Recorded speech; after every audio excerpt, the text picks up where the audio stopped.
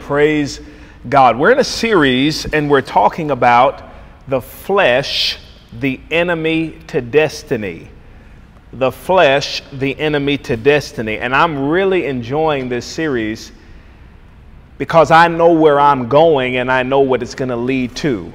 But I hope that so far up until now, you've really gotten a hold of what we're trying to share and what we're trying to minister to you. And I hope that it's being a blessing to you. And it's going, if you will open your ears in this series and listen, I'm telling you, your life could dramatically change. So thank you so much for coming to church. Thank you for making it out on a Sunday morning. I know there's so many other things you can do, but you came out this Sunday to hear the Word of God. And I am so very thankful for all of you being here and all of you online. Amen. All right, so this morning we're going to be on this is probably part 3 or 4. I can't remember if this is our 3rd week talking about the flesh or our 4th week. I'm prone to believe it's our 4th week talking about the flesh.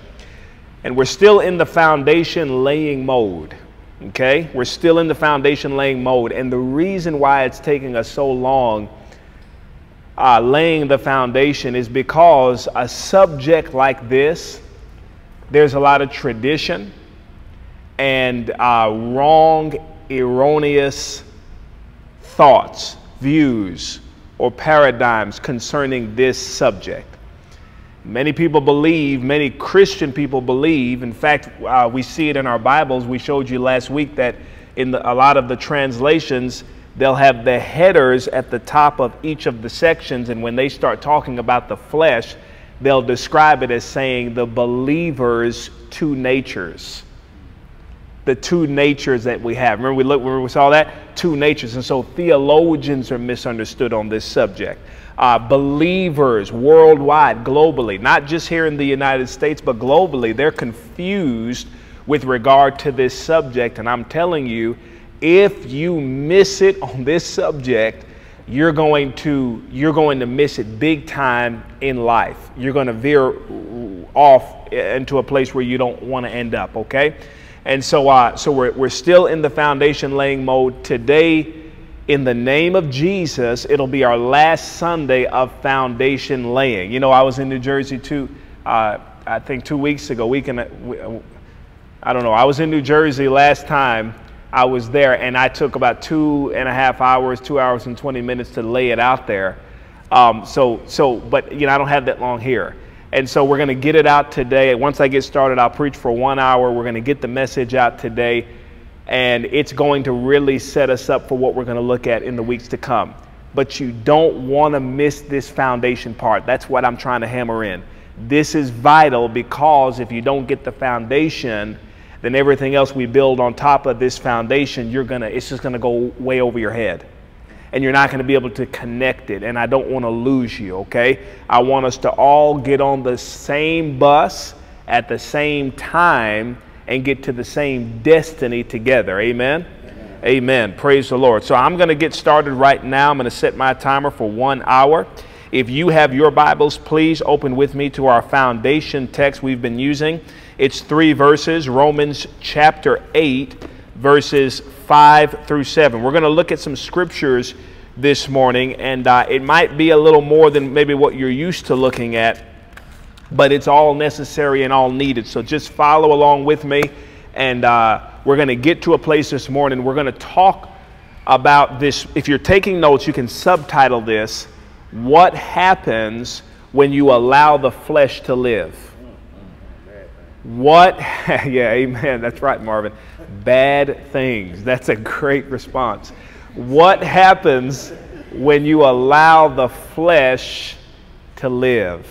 We want to show you that this morning. Amen. So look with me, Romans chapter 8, verse 5 through 7. He says, "For they that are after the flesh do mind the things of the flesh, and they that are after the Spirit, the things of the Spirit. For to be carnally minded," now he's using carnal interchangeably with flesh. Everybody see that? In verse 5, he called it flesh. In verse 6, he called it Carnal. Everybody see that? To be carnally minded is death, but to be spiritually minded is life and peace. Now, how many of you want life and peace? Okay, how many of you want death? Good. If you want life and peace, listen, you have to be spiritual, spiritually minded. If you want death, which none of you said you did, nonetheless, I have to say it as a disclaimer. If you want death, then of course you need to be carnally minded, or let the flesh live. And if the flesh is living in your life, you're going to get results that you don't want to get. All right, now, I want you to look with me. Let's keep reading verse 6. He says, for to be carnally minded is death, but to be spiritually minded is life and peace. Now, why? Look at this. This is very interesting. What is the flesh? Is it a friend or a foe? Amen. Good job. Friend or foe? Friend or foe? That's what we need to, every morning, every day when we wake up, we need to take the position. We need to recognize what the flesh is. Friend or foe? State your biz. Right? Where do you stand? We need to know.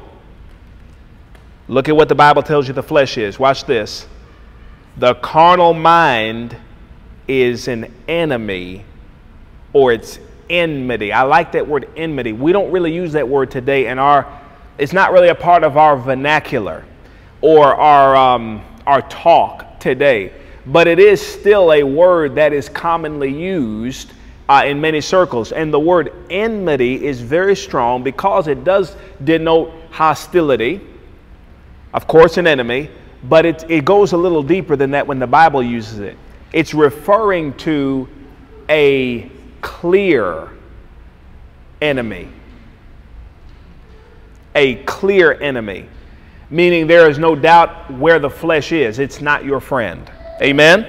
It's a clear enemy. Now, the flesh has two desires, two things that it wants to accomplish in your life. Obviously, being an enemy, as you said, Marvin, those things are not good. Because it's our enemy, the things that it wants to accomplish are not good things. They are bad things. Amen? Now, let's deal with this. And I know that we've touched on this some every week so far, but I want to hit this again to make sure that it's solidified. What is the flesh? We have 3 points today. What is the flesh? How do we allow the flesh to live? And what happens when we allow the flesh to live? Those are our 3 points. So real quickly, let's hit this in review. What is the flesh? Romans chapter 7, verses 14 through 20 tell us clearly that the flesh is our sin nature prior to being born again. Prior to being born again. So before you and I got saved, we had a sin nature. The Bible refers to that sin nature as the flesh. Okay, now just follow me step by step. So before you got saved, what did you have? A sin nature. That sin nature in the Bible is referred to as the flesh. Everybody with me, right? Let me show you that. Romans 7, 14 through 20. You're in Romans 8, one chapter back. Romans 7, verse 14 through 18. Watch this. For we know that the law is spiritual, but I am carnal. I am sold under sin, or I'm a slave to sin. It's my master. This is before he's born again. Verse 15. For that which I do, I allow not. For what I would, that do I not, but what I hate, I'm still doing it. Now why? It's because he has a sin nature. We're going to find this out. Verse 16.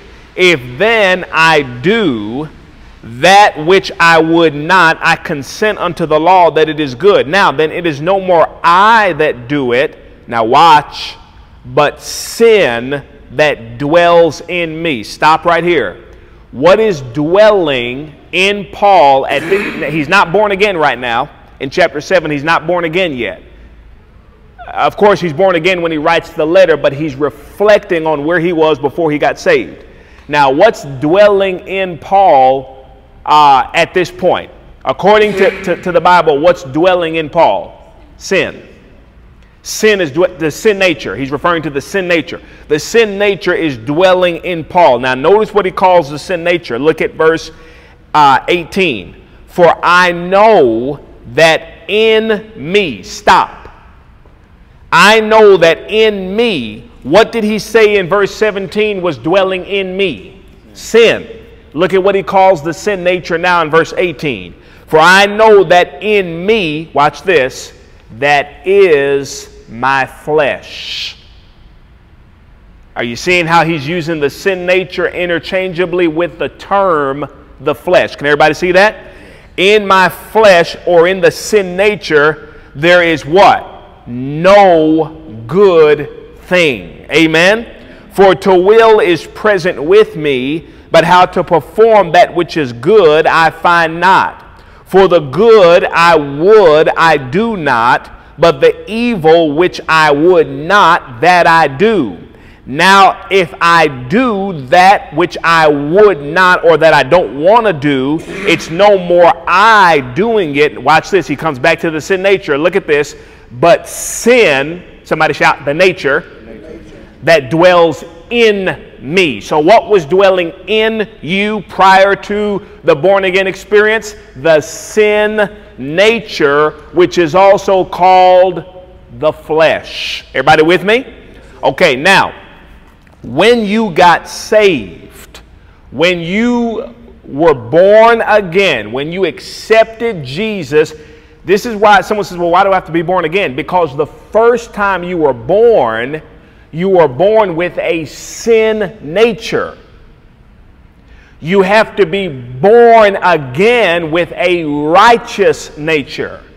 Are you with me? That's why you are born again. Your first birth, you were born in sin, shapen in iniquity. Psalm 51. When you are reborn in Christ, you are now born with a perfectly righteous and holy nature. Amen. Amen. Now, the flesh, listen to me closely, the flesh was crucified. We're talking about the sin nature. The flesh was crucified and destroyed the moment you were born again. I'm going to give you two verses. Last week I gave you 3 or 4. I'll give you 2 this week. Go to Galatians 5:1. Everybody put their eyes on this. Galatians 5:24. Galatians 5:24. Praise God. Hallelujah. So good to see everybody this morning. So glad you guys are here. Amen. Those of you online, we're so thankful for all of you. Look at this. Galatians 5:24. The sin nature, the flesh, the sin nature, the flesh, the sin nature, the flesh was crucified at salvation. It's dead. All right, now watch this. Verse 24. And they that are Christ's, possessive. How many of you belong to Christ? Let me see your hand. Hi, those of you online, if you belong to Christ, wave your hand. You belong to Christ. Now look at what the Bible says happened to everyone who belonged to Christ. Possessive. Look at this. You have crucified the flesh with the affections, meaning the things it loves, and the lust, the things it desires. It's crucified. Let me show you one more verse, Romans 6. Go back to Romans 6. Again, I'm taking you through these verses of Scripture because if you've been in church for any semblance of time, you know that this is a very, very ambiguous subject. It's very misunderstood as well. Okay? So look at Romans 6 and verse 6. Watch this. Knowing this, that our old man is crucified. Stop. In Galatians 5:24, what did he say was crucified? Good job. The flesh. Now in Romans 6:6, what is he referring to as being crucified? The old man. Here's my question. Listen to me. What is the old man? It's the flesh. So now we have another term in the Bible, a synonym for the sin nature. Guess what it is? The old man. The old man, the flesh, and the sin nature are all referring to the same thing. Does everyone see that? Now look at what happened to the old man. He was crucified. He is not in process of being crucified.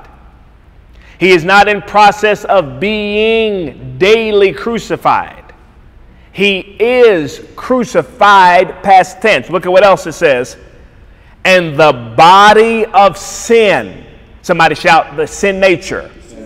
Look at this. The body of sin, look at what happened. It is destroyed. It is not in process of being destroyed. It is, definite article, destroyed. Listen to me. For those of you who belong to Christ, you are the righteousness of God. You have a brand new man living in you, and that new man is Christ. The fullness of the Godhead, Father, Spirit, and Son are living in you right now. You do not have a sin nature. Well, if this is true, which it is, why then do we still sin? That's a great question. If the sin nature, the flesh,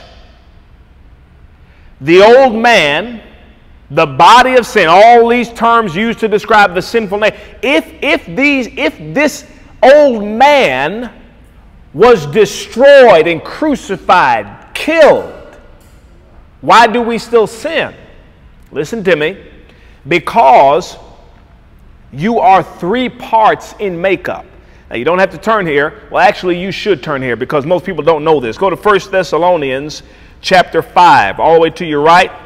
1 Thessalonians, find Colossians, Ephesians, Galatians, Ephesians, Philippians, I believe is next, right? And then Colossians. Yep, Colossians. And then right after Colossians is 1 Thessalonians chapter 5. 1 Thessalonians, you know, it still blesses me to this day when I see people with an actual Bible. I love the mechanical thing, but man, I tell you, to see a Bible, see, this doesn't run out of batteries, right? You don't have to download a new thing for it, amen? But you know what? I tell you what, the mechanical Bibles actually help ministers because it lets the people get there quicker. I used to have to turn to everybody's Bible when I first started my Bible study. I had like people in, I had to go around it because they didn't know any, they never used the Bible. So I had to go to each person, turn their Bible for them, and then come back and minister to them. Amen? All right, look at this. 1 Thessalonians chapter 5, verse 23. You are three parts in makeup, okay? Look at this. 1 Thessalonians 5 and verse 23. Look at this. And the very God of peace sanctify or separate you wholly. W-H-O-L-L-Y. Not holy, H-O-L-L-Y, but holy speaking, W-H-O speaking of the entire being of man. The whole makeup and anatomy of man.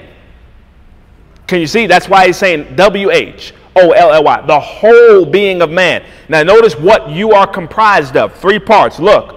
Spirit, soul, and body. Now listen to me. When you got saved, your spirit is the part that got saved. It's the part that was perfectly forgiven, recreated, and made righteous. Hebrews chapter 12. You don't have to turn there. I'm giving you these notes. You can take them down. Hebrews chapter 12, verse 23. Your spirit got saved. Now, listen to me. Your flesh, this is so important that you get this. Your flesh, which is the sin nature that lived in you prior to being born again, he trained your soul. Your soul is your mind, your will, and your emotions. That's found in Hebrews chapter 4, I think like verse 11 or 12. Your soul is your mind, will, and emotions. So listen, that old man, the sin nature, the body of sin, the flesh, he trained your soul, your mind. He taught you how to think. He trained your emotions. He cultivated your affection, what you like, the thing you have a appetite for. He trained that in you. And he affected your will, the things that you are intent on doing. He trained it. He exercised and impressed his influence on your soul. Now, your body simply expressed what was in your mind.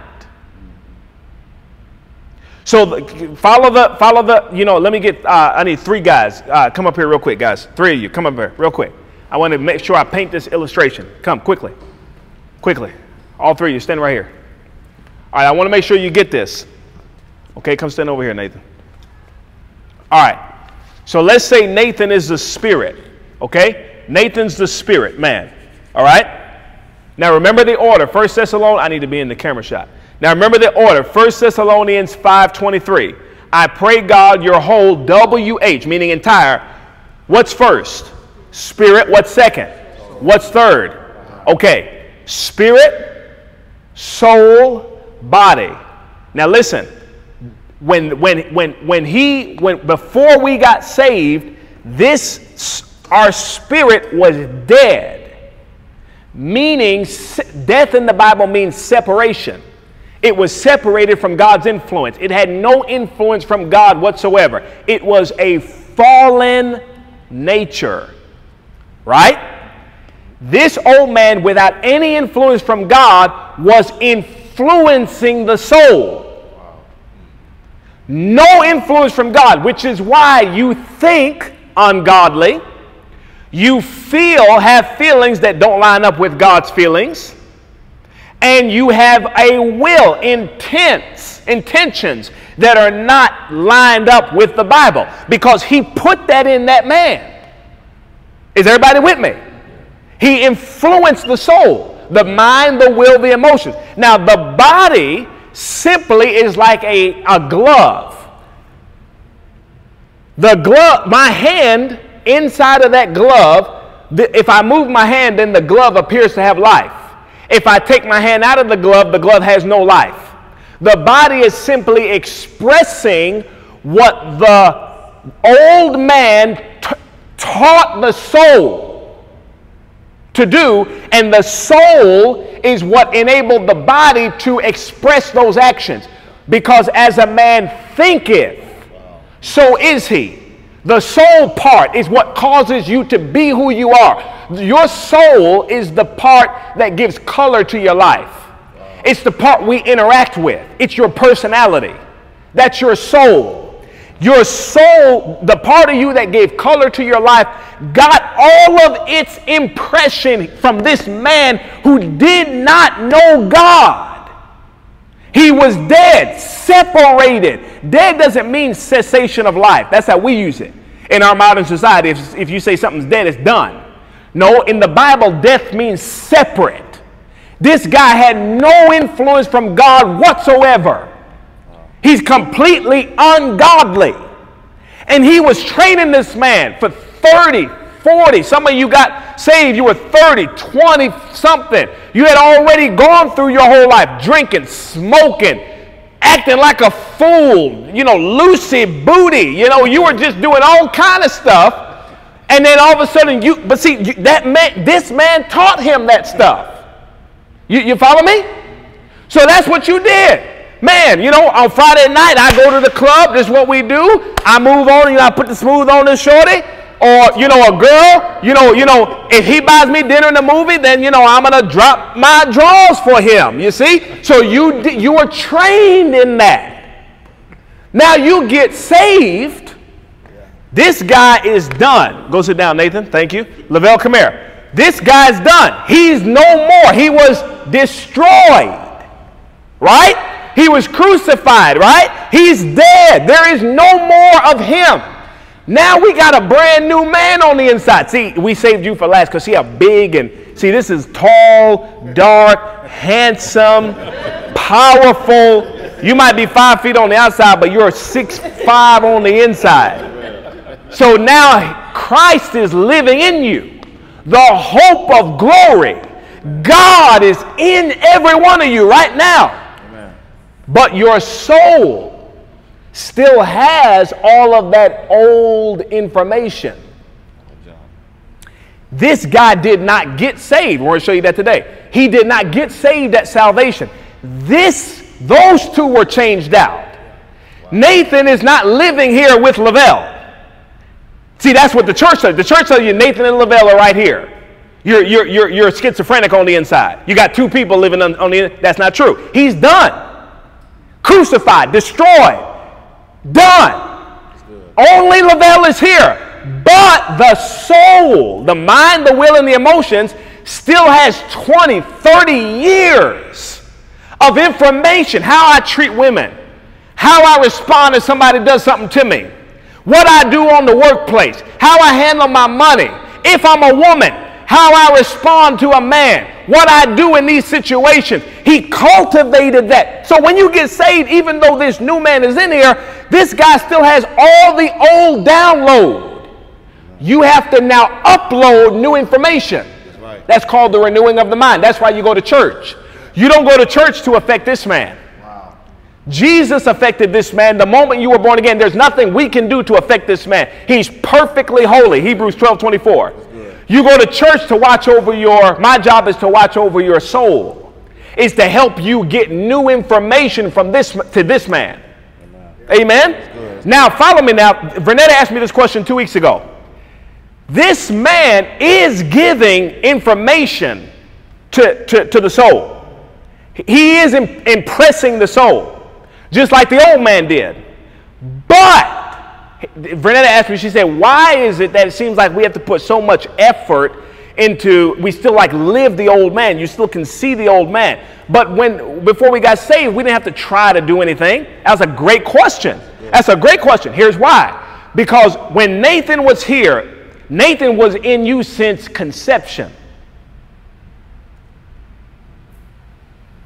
In the womb, he was in you. Then you came out, and he was no influence from God. He's influencing your soul. He had first dibs on your soul. Your soul was blank. It was a blank canvas. He had a paintbrush. He could do whatever he wanted. Now we got the Holy Spirit has a canvas full of stuff that shouldn't be on there. So now he has to come in and erase that and paint a new picture, but you got strongholds already in your mind. You lived there 20 years. You don't just break that way of thinking. Everybody follow me? So there's a process to bring this down and renew it with new information. Everybody with me? Okay. So this man now is living in you, the new man. The soul still has all the old information. If I want my life physically, Damien, my body, not just my body, but the body speaks of the physical realm. If I want my physical realm, my finances, my relationships, my career, my emotions, not my emotions, but the result of like what happens in my marriage, what happens with my kid. If I want this to change, if I want my life out here to change, this man has to start being influenced by the mind of the Spirit. If this man still keeps Nathan's mindset, this man will still be dead. You're still going to produce separation from God. Not that God isn't with you, but you're going to live a life separate than what the Word promises. You're not going to see the Word manifest. Does everyone understand that? So the most important thing after we switch out Nathan and Lavelle that you can do is renew this man. He's the middle piece. As he goes, this is how Damien's going to go. Damien is just the glove. The Bible calls him a suit, like an earth suit. like a shirt. The Bible actually calls Damien clothes, that we'll put on new clothes when we get a new body. He's just clothing for the spirit. So he's just a reflection of what's going on with, as a man. It's Marvin, guys. As Marvin goes, you will prosper and you will be healthy as your soul prospers. As Marvin goes, Damien will go. If Marvin goes this way, Damien goes that way. If Marvin goes this way, Damien goes this way. If Lavelle is trying to tell Marvin, hey, you know, if somebody cuts you off in traffic, you don't flip him the bird anymore, buddy. And you say, no, that's what I do. If you resist it, then he's gonna just keep flipping the bird every day, flipping the bird. Now, if Lavelle is saying, listen, when we take a lady out and we're dating, we don't have sex before marriage. Don't try to get that from her just because you bought her something, cotton candy, at the Rays game. Now, this guy is saying, no, I bought you cotton candy at the Rays game, and I took you to the Rays game. So we know what's supposed to, and now the woman's mind is like, he bought me cotton candy at the Rays game, and he took me to the Rays game. So now he's trying to tell him, no, we don't do that, buddy. Relax. Relax. Now, if he'll listen, Damien's body will follow. It's this man. As this man goes, so goes Damien. In your life, listen to me, wherever you are right now, whatever you're reflecting, whether it's positive or negative, it's because of the way you're thinking. Wow. And if you can change this man, which you're doing, you're coming to church, you're logging in online, you're doing it. As you do this, as you keep giving this man new information, this man, your physical experience is going to dramatically change. Amen? Does everybody see that? Okay, give them a round of applause. Thank you guys so much. Appreciate that. All right. Now.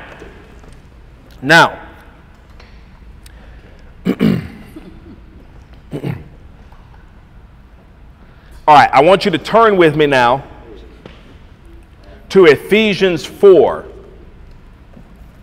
Ephesians 4. And I want you to look with me at verse 22. Now I'm going to show you in the Bible everything we just illustrated up there for you to see. Ephesians 4.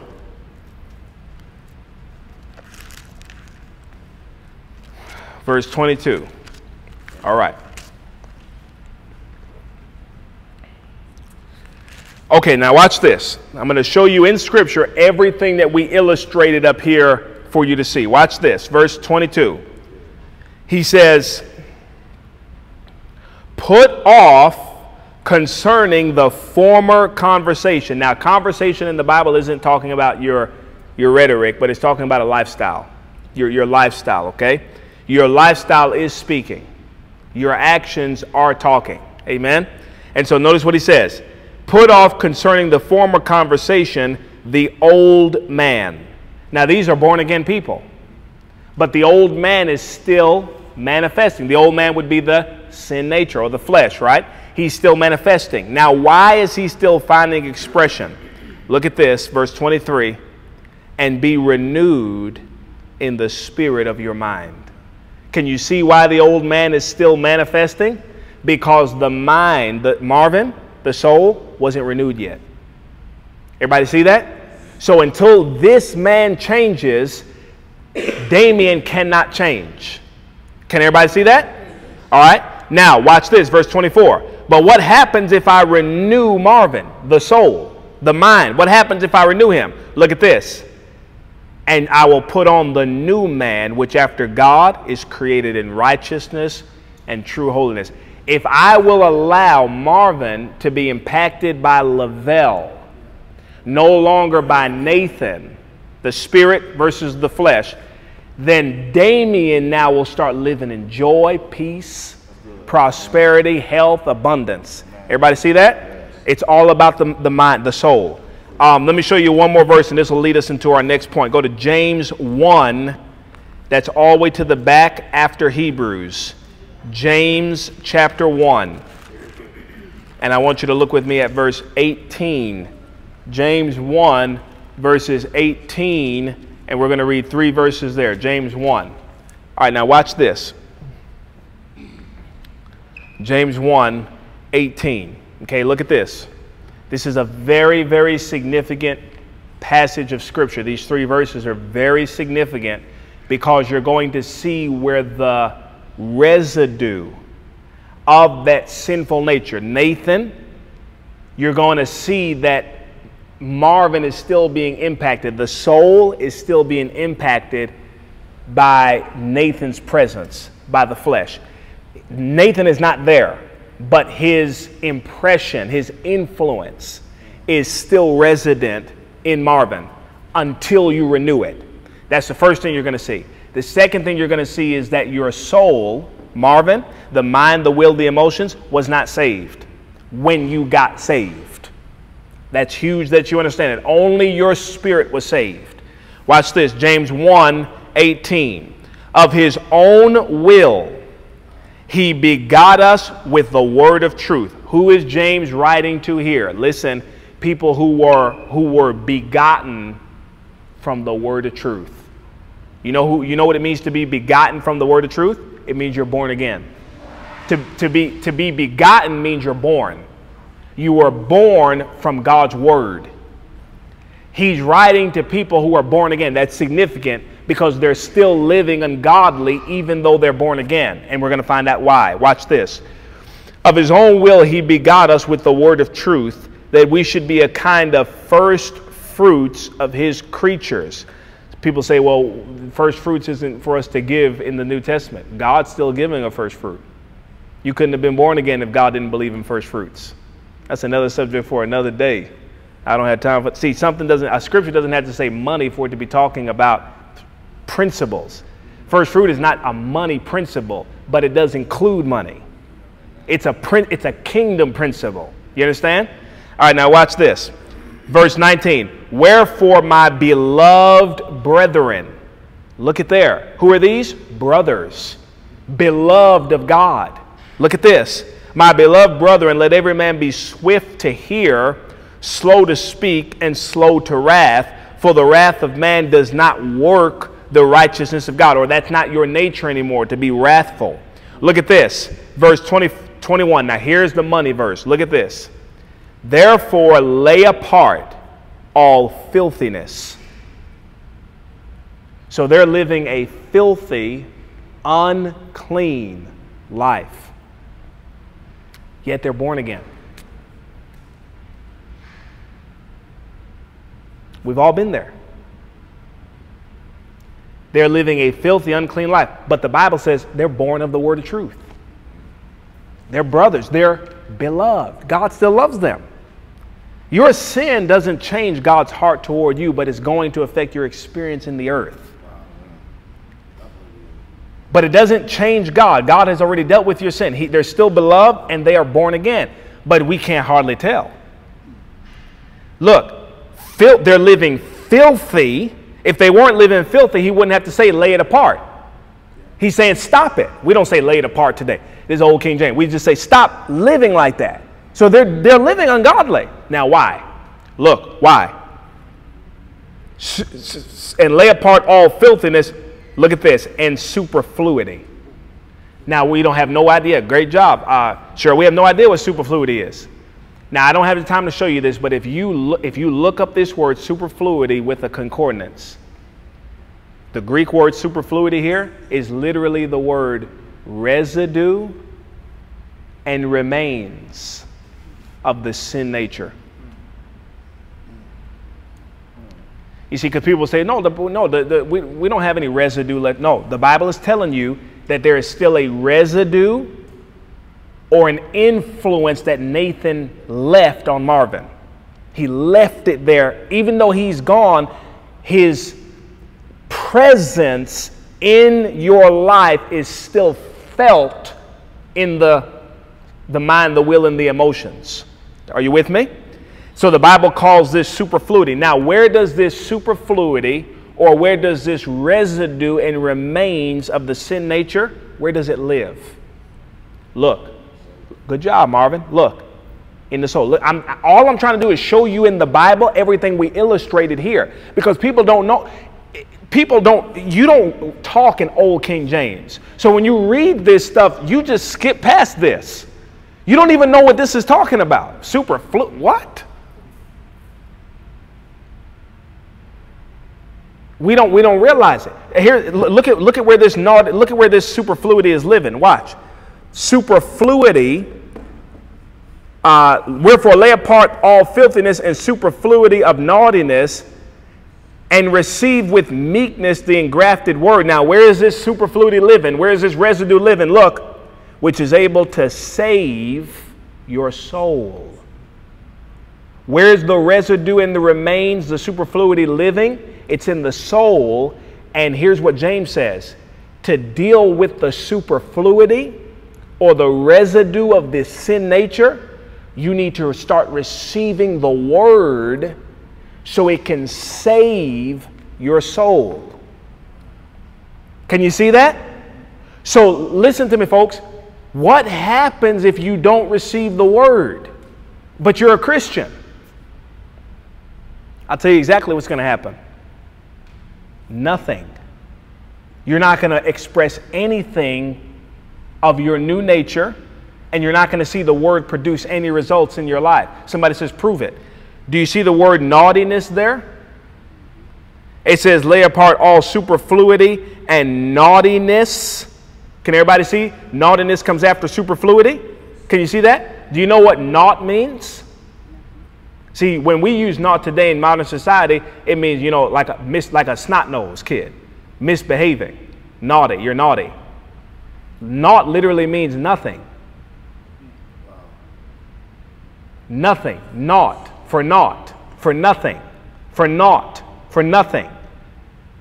Or we could say it this way, worthless. Like if you tell a child, hey, you're acting naughty, you're saying you're acting worthless. There's no profit in acting that way. Listen to me, folks. Here's what I want you to get. When you let the residue of the superfluity, which is the sin nature, that's what he's referring to, the residue of that sin, the flesh. When you let that, the old man still live, when you let the flesh find expression, that superfluity flow, you're not going to produce anything. Your life is not going to profit anything. It's not going to. And I'm telling you, I'm totally convinced that this is where the average Christian is living, because they are not receiving the word to save their soul. Let me tell you what else they're not doing. There's twofold. Many Christians are receiving God's word. But let me tell you what they aren't doing after they leave here on Sunday. Or I should say church. After they leave church on Sunday, here's what they aren't doing. Look at what follows right after renewing the mind or saving the soul. Look at this. Verse 22. And be doers of the word, not hearers only, for you are only deceiving yourself. You know what it means to deceive yourself? You're living a lie. God's word is true. Your life doesn't look like the word. It doesn't look like the truth. It's a lie. But you're saved. Folks, this is powerful. He's telling you the two-step process of getting Damien to reflect Lavelle being in his life now. The two-step process of getting the body, the physical experience, to reflect the fact that Jesus, the new man, is in you. It's not just hearing the word. You need to receive the word, but then you need to start doing the word. That's how you retrain your mind, by acting on the word. Now, if you preach that today in the average church, they're going to make the sign of the cross and say, you're preaching the law.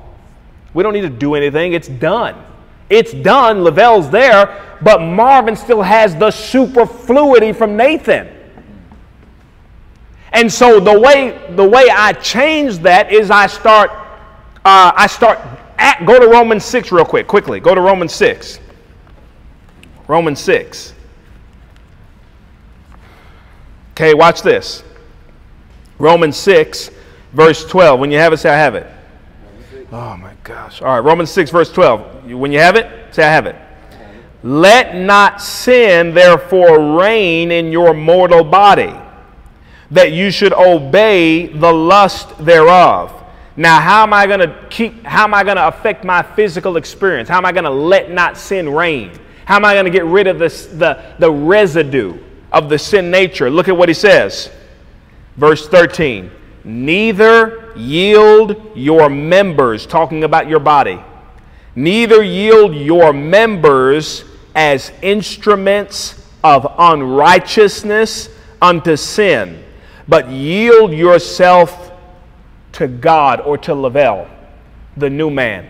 Listen to that impulse, the witness of the Holy Spirit. You know, when Damien was doing corporate prayer, he said, you know, if you feel something from the Spirit of God, act on that. That's what this is saying. Yield yourself to God as alive from the dead, and your members as righteousness unto God. For sin does not have dominion over you anymore, except you let it. It doesn't have dominion over you anymore. Amen? All right, now. Everybody with me now, right? Okay. Go back to James 1.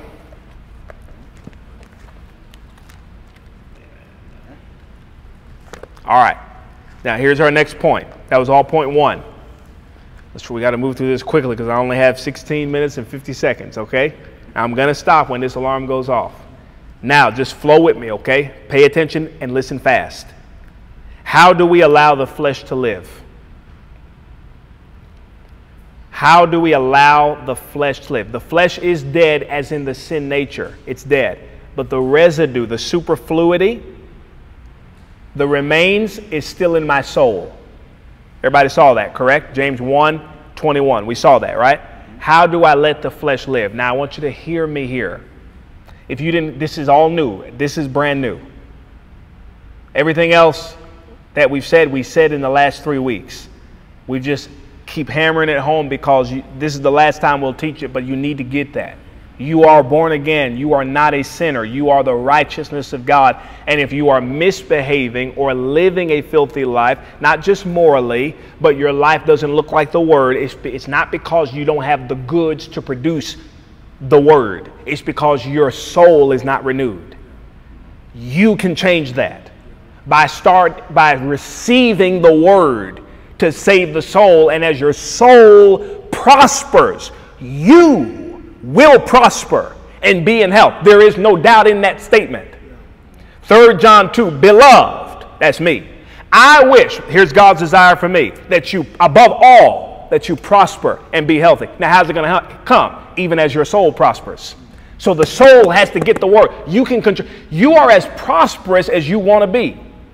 You are as healthy as you want to be. Let me say it this way. If you're sick, now I know this is going to, no, that's not why I'm sick, Jerel. It's my DNA. It's not true.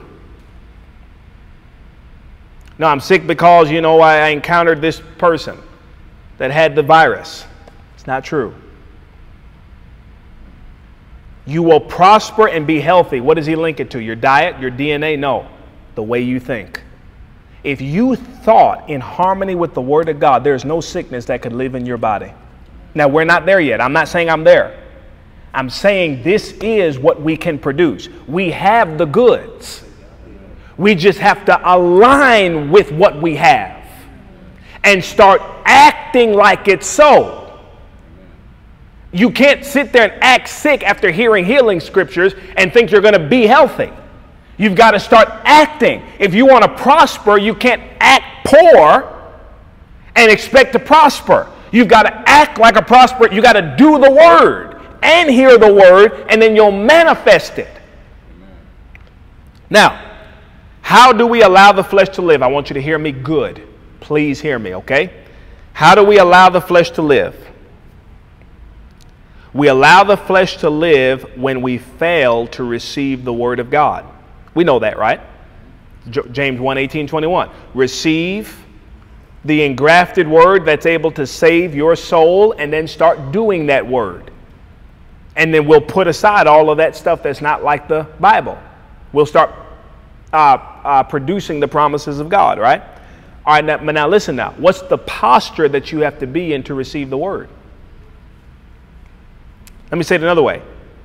We allow the flesh to live when we fail to receive the word of God. Let me say it to you this way. How do we fail to receive the word of God? Hearing the word is not the same as receiving the word. Hold on, Vernetta. In the parable of the sower, all four of the grounds heard the word. Right? In the parable of the sower, even wayside heard, the fowl took it away. Right? It's not about hearing. The gospel is going forth. You're attending church. You're getting the word. Listen to me. Listen to me. My goodness, man. This is a whole Sunday I could teach on this right here, but I don't have time. Listen to me. How do we fail to receive the word? Listen to me. When you fail to humble yourself. Man, this is huge. You fail to receive the word when you fail to humble yourself. Or let me put it another way, when you're prideful. Now, I know many of you in here would say, I'm not prideful. I'm going to show you what pride looks like and what it looks like to not humble yourself. I'm going to show you. Let's first prove that when you don't humble yourself, neither can you receive. And if you don't receive, the soul can't be saved. And if the soul can't be saved, then that old man, Nathan, is still going to, even though he's seated and Lavelle is standing up, it's still going to look like Nathan's in your life because Marvin has nothing else to draw from. All right, so let's show you. James 1:18, look at what he says, verse 21. James 1, verse 21. James 1, verse 21. Look at what he says. Wherefore lay apart all filthiness and superfluity of naughtiness, and receive with meekness the engrafted word, which is able to save your soul. When is our soul saved? Let's go backwards now. Let's read the verse backwards. When is our soul saved? When we receive the engrafted word, right? How do we receive the engrafted word? What's the posture we have to be in order to receive God's word? We have to be meek. That's humble. He's talking about humility. Listen to me. Without humility, you can't receive the word. He didn't say hear the word. You're hearing, but are you receiving? Let me say it another way. Are you humbling yourself? Because until you humble yourself, even though you're hearing the word, you won't receive it. Your soul won't be saved as a consequence, and that old man is going to still live. This is how we allow the flesh to live. We do not humble ourselves. Now, how, listen to me, how do we humble ourselves? Or how do we receive with meekness the word? How do we humble ourselves? Listen to me. We humble ourselves by submitting to the word of God. The average Christian does not do this. That's why the next verse in James, he says, start doing the word or submit to it. Go to 1 Peter 5, all the way to your right. 1 Peter 5. Me and clocks don't get along. 1 Peter 5, quickly, please. 1 Peter 5. 1 Peter 5. Okay, so I want to make sure you follow me. Listen, if we want to save our soul, we have to receive God's what? Word. Everybody follow me? Yes. Now, what's the posture that we need to be in order to receive the word of God? Humility. We receive the word with meekness or humility. Listen to me. If you aren't humble, you aren't receiving the word. You're here. We didn't say hearing. You're hearing. But you're not, it's not going down without humility. And if the word isn't going down, neither is the soul being saved. And if the soul isn't being saved, listen to me, I don't mean this to hurt you. Listen to me. You will not prosper and you will not be in health. Your life is going to be naughty.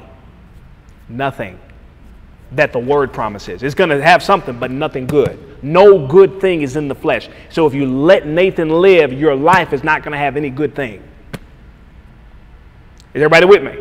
Okay, now, how do we humble ourselves? Look at this. 1 Peter 5. I'm going to read from verse 1 through verse 6 for context, to show you that we humble ourselves to the Word.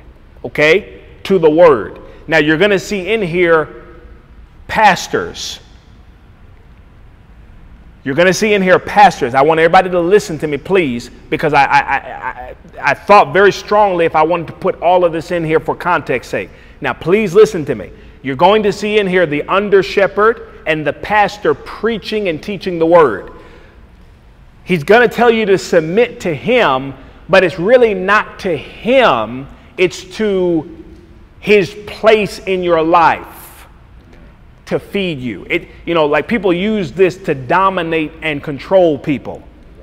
That's not what we're saying here. We are saying that my job is to feed. I mean, Damien gave me a wonderful introduction. I've never had an introduction like that in my life. It was a great introduction. But you're not submitting to me. You're submitting to the anointing on this house, and you're submitting to the Word of God, that God just happens to be using me to do it for you. Amen. But it's not me. You're submitting to the Word that's coming through your pastor. If I'm your pastor. If not, no problem. Now watch this. 1 Peter 5, look at verse 1. The elders which are among you, that's the pastors. Everybody see that? The elders which are among. Now, this is not talking about age. You're going to see younger, you're going to see elder. This is not talking about physical age, because I'm younger than all of you. Timothy was younger than all of them. He even wrote, let no man despise your youth. So he was young. He's not talking about age. He's talking about rank, position. There are some who God calls to put in the church leadership position. There are some that are to submit to that leadership position. He calls those youngers. He calls the ones responsible for leading, like a parent, the elder, the father. Are you with me? Okay, now watch this. The elders which are among you, I exhort. I am also an elder and a witness of the sufferings of Christ, and also I'm a partaker of the glory that shall be revealed. Feed the flock of God. Do what to the flock? Feed. Not entertain them. Feed the flock that is among you, taking oversight, not by constraint, but willingly. You want to do it. You love them. Not for filthy lucre, because of the advantages that come with the office, which we aren't there yet. But he's saying don't do that. Watch this. And be of a ready mind. Your mind needs to be sober. Don't be off up here. Neither, look at this. Here's where a lot of preachers miss it. Neither as being lords over God's heritage. Don't dominate them. Don't be domineering to them. Serve them. Now look, and be an example to the flock.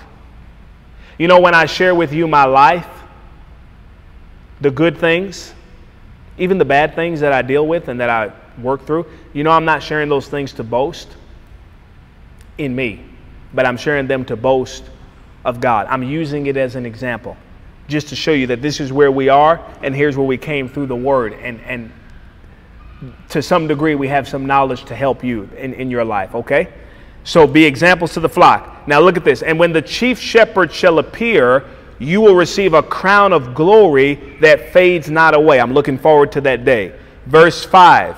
Likewise, so just as the pastor needs to submit to God, not serving out of an unready mind, not serving for filthy lucre, not serving to dominate the people. He needs to submit to God's standard of the pastoral office. So do the members need to have order. Now watch. Likewise, you younger, submit yourself to the elder. Is it really the elder, or is it to the assignment on the elder? It's the feeding. Submit to the word. The elder feeds the flock. What do you need to submit to? That feeding of the word. Are you with me? You need to submit yourself to the word of God. Now watch this. All of you be subject one to another. Now notice what he calls submission. Look at this. And be clothed with humility. Notice what he calls humility. To submit to the word of God. To submit to the word of God. That's humility. Look at this, what he says. For God resists the proud, but he gives grace to the humble. Look at verse 6. Humble yourself, therefore, under the mighty hand of God, that he may exalt you in due time. Listen to me, folks. In order to save your soul, you have to receive the word. But in order to receive the word, you have to humble yourself.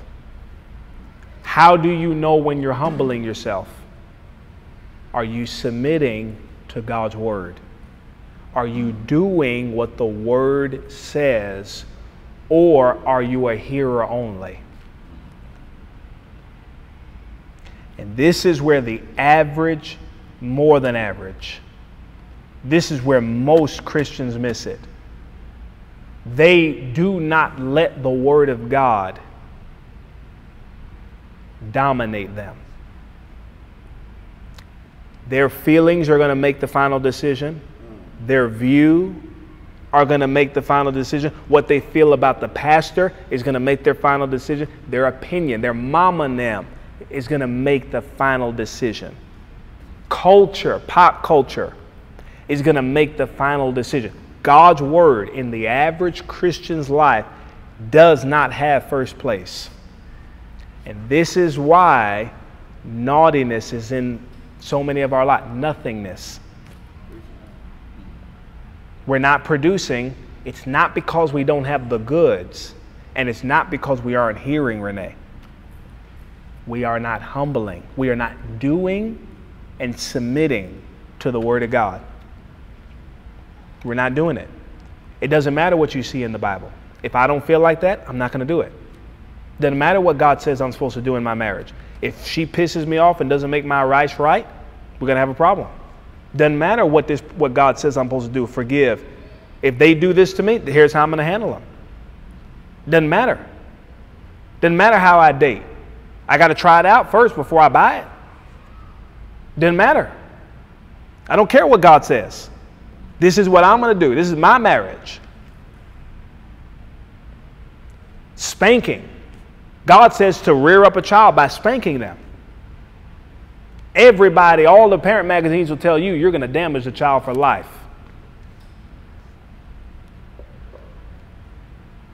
But God said spank them. Foolishness is bound up in the heart of a child, but the rod of correction will drive it far from him. He'll say, I'm dying. Believe him not. It's in the Bible. Parents don't do that. My own wife's parents, they'll at one time, they never try to talk to me again, but all right, I've got to stop. I guess that was a good place, right? The Lord, before I get in trouble with my mother-in-law, right? All right, every head bowed. Did you guys get anything out of that today? Okay, we'll pick up next week with point 3, and then we'll move into our next phase. We'll be ready to go. Point 3 is what happens when we let the flesh live. Okay, so I only have 2 things to show you there, and then we're going to move into the type of the flesh, and we're going to get this thing cooking, okay?